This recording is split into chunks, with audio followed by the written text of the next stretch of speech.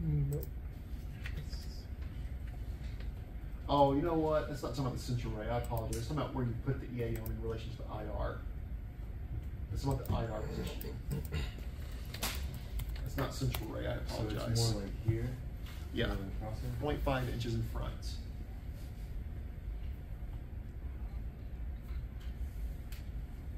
These are so obscure, I always have to check my notes too when I'm teaching these. You just don't do these anymore. That's a Schuler method we're talking about here. We're gonna have a law method as well. We do one or the other, by the way. We don't do both. We're gonna do either Schuler or law. We always do the AP axial, but we choose between Schuler and law. It's a tech preference, whichever way you want to do it. Me personally, I like this one better. So because the law? The law, even though it looks nice, you have to utilize like head tilt and all that kind of stuff. It's a little more difficult. I feel like this is a little easier overall, personally. What was the previous one centered? Previous one centered. That was like 3 inches above the nasion. Remember, because we were saying it was like the towns, but I forgot already. Oh, okay. the blinking wasn't helping.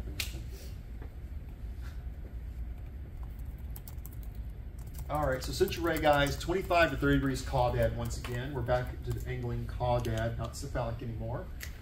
And we're entering 0.5 inches anterior and 2 inches superior to the upside EAM, which that does match with the picture now. 0.5 inches anterior, 2 inches superior to the upside EAM. So that's the side that's away from the IR right there. We'll make one exposure with the mouth closed, starting with the closed X-ray. Another made with the mouth open. And we're gonna do both. Those always come in a pair. Anytime we do TMJs, you always do them in a pair. Closed versus open mouth. Small areas, you're gonna use that 8x10 collimation. Check that small little joint. You don't need the whole head on there. The more skull you have on there, the less you're gonna see those TMJs. So if you wanna be like a super tech and get that really tiny square, it's gonna really make it pop and look a lot better. As I said, I've only done these one time in my entire career. Out your pocketbook? I did. I remember how to do it.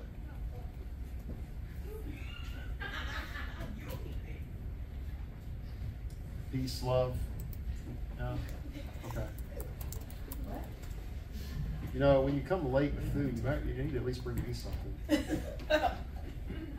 I thought that was part of the contract when you sign on with the school. If you're going to show up late with food, you got to bring samples for the teacher. It's a really fine print. You're like, so you told me I could be late in the morning? No. Don't say that now. I didn't say you couldn't be late. That's how you get argued. Now wait a minute. He's like, as long as you know I'm gonna get my coffee. You're on the same situation. All right, so what's the stars of our show, guys? Once again, TMJs, open versus closed. We are, on this one, going to do both sides, left and right, for comparison views. So different from the man bull where we just look at the side of interest. On TMJs, we're doing these in pairs once again. So both sides, both open and closed. So it's 4 x-rays on this one view here. 4 x-rays. Left and right closed, left and right open. Now what do we want to see? We do need to see that TMJ anterior to the EAM, otherwise we're not going to get a good enough look at it. And you can already see it's already hard enough to see as is. This is only a closed mouth view. There's the condyle going to the joint.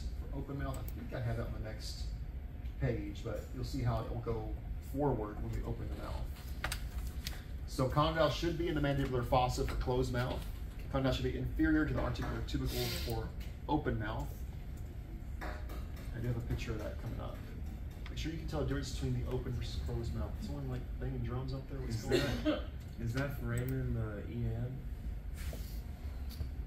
Right here? Mm-hmm. Yes. What? So then, is that the mastoids air cells or sinus Air behind it? cells, you can't really see them too good, but they'd be like around here. So like inferior to the EAM? What's inferior to those? Air cells? Right there, yeah. Yeah. Okay.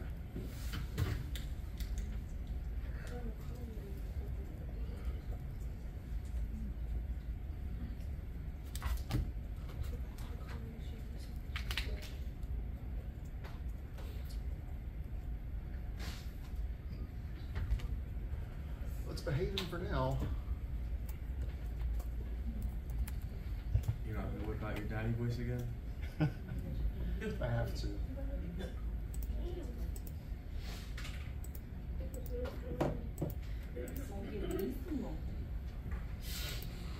All right, guys, a great picture to take a picture of right there, guys, is that Schuler method showing you the open versus closed mouth, also in your book. Be able to identify closed versus open on an x-ray. You will see that again. So closed mouth, we're in the joint. Open mouth, you'll see the condyle goes anterior to the joint. What's the lower arrow pointing to on the left side? That's a good question. It looks like it's... I mean, this is temporal bone coming down right here. This is mandible. It says it's the mandibular condyle side away from the IR. That's why it's Is that what the book distorted. says? Thank you, Cody. Mandibular condyle away from the IR? Yes. I'm not sure why they put an arrow there on that, but okay. So where are they? Because I don't see them. Where or what? It's outline. Nice guideline no, there. On that one though. On this one? Look at the arrows. The condyle is anterior to the fossa. Yeah, it's a closed mouth, it's up in the joint, like you see right here. When you open the mouth, also look at the teeth, you can kind of tell. When you open the mouth, it goes anterior. Now if they're a supratech columnate down, you're not going to see the teeth, but if you can see the teeth, yeah, look to that as well. It helps you out. Mr. Donahue? Yeah.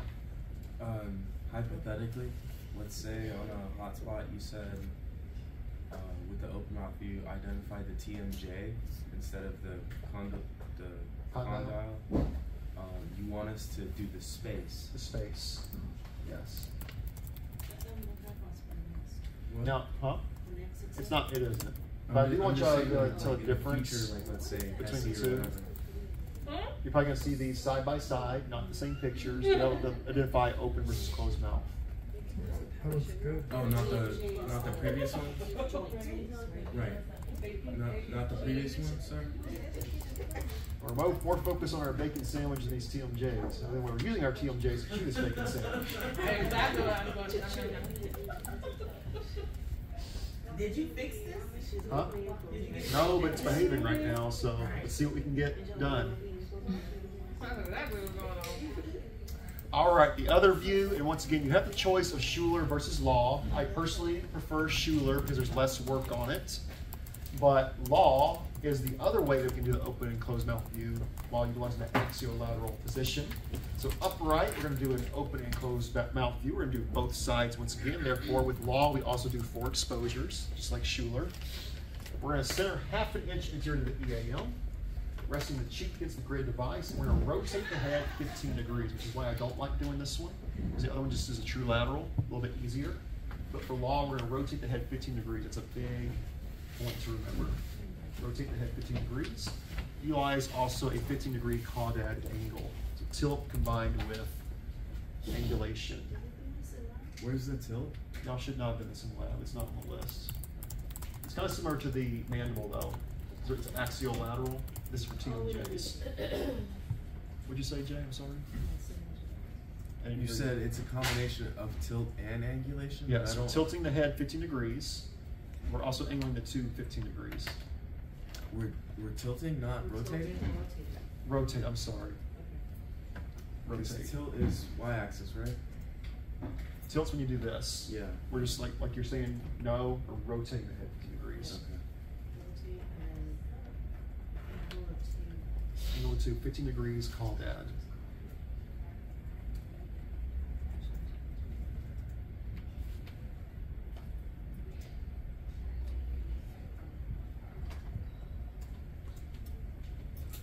Also, make sure you know the difference between the Schuler and the Law. They have been asking questions on that lately on the registry and the review guides. Schuler versus Law. Biggest difference is that true lateral versus the head rotation. Not tilt. Not tilt, rotation. And angulation, yes. Slightly different angulation. 15 degrees caudad and the previous one was 30. Yes. So 15 degrees caudad, that's going to exit through the TMJ closer to the IR, which is also the TMJ of interest. We're going to enter approximately 1/2 inch superior to the upside EAM. So centering is a little different in that we're not going to be anterior, we're just going to be superior, 1.5 inches to the EAM. Well, there it goes. At least we'll make it through the TMJs. All right.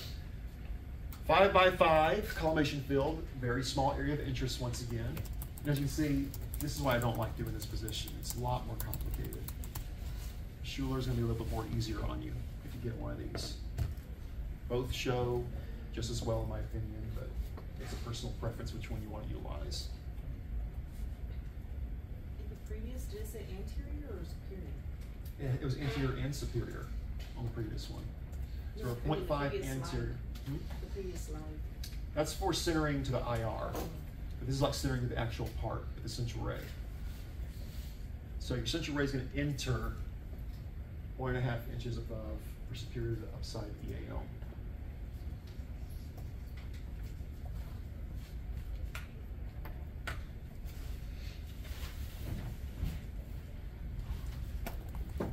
Keep these in mind. They might be on that quiz bowl thing we're having for you guys on Friday, the student B, which you're all supposed to participate in as well. Remember that, Monty. They throw some of these obscure things in there. That wasn't Thursday? That's on Friday? It's on Friday. That's the trivia night, which it might be on the trivia night too. Which I want you guys representing well on the trivia night. What are the prizes? 5-person teams, by the way. Get you some good teams together. They're giving prizes away. That sounds like What are it. they? I don't know what the prizes are. It's sponsored. It's sponsored by Shimatsu. I assume it's gonna bring some pretty good stuff. Shimatsu's got some money, so. All right, guys, let's wrap this up. So what are we looking at? Condyles and necks of the mandible. For our open mouth, we're going to look at the mandibular fossa and inferior anterior excursion of the condyle. Basically, we're just saying we're looking at that condyloid process. Closed mouth, we're looking for any fractures of the neck and the condyle of the ramus. We're looking at a closed mouth view right here. There's the condyle, there's the joint, and you'll see when we open the mouth, once again, it's going to go forward. There's the EAL. There's some tight collimation there, that circular collimation, old film x-ray again. And they need to update their pictures.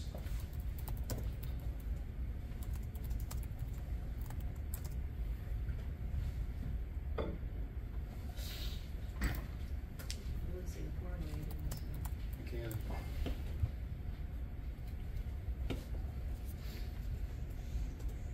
See that whole notch as well. There. Coronoid, there's a notch, there's your condyle.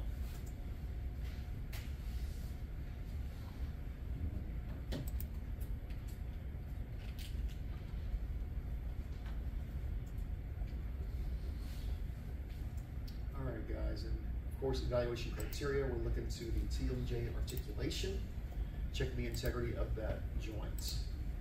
When we're looking at closed mouth, and I should have these in red again, guys. Make sure you highlight those 2 points. Condyle is going to be in the fossa in the closed mouth. It's going to be more anterior, or as we say, inferior to the articular tubercle in open mouth. But that's a fancy way of saying that it's going to move anterior once again, just like the previous view we looked at, as you can see.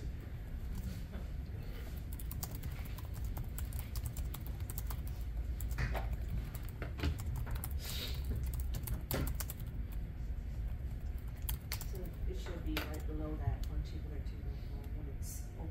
Yes, correct. All right, guys, for all our sanity, we'll end there today. At this point, I know y'all need to study as well. So all we have left